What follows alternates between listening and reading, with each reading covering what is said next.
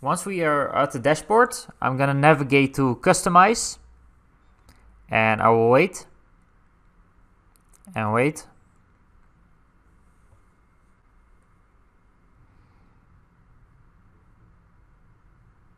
Okay, once I'm there, I'm gonna click on slideshow, and I'm gonna click on the first slide that we just created.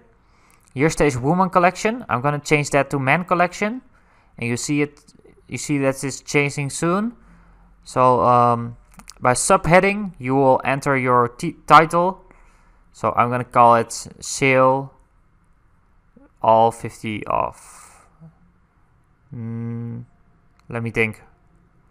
I'm gonna call it sale 50 off, 50% off. I go back and I go to the second image, and I have here Woman Collection 2018, and I will left that to what it is. And here, right over here, you can select your subheading. I'm gonna also set this value, sale 50% off. And you can link it to a collection right here under this, here, right over there. You can link it to a collection of products. So I'm gonna save, and I'm gonna view the site.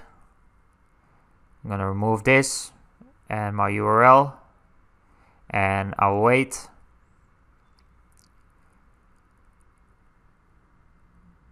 And wait. Okay, that's great. Now there is text in the slider, so text in your slide.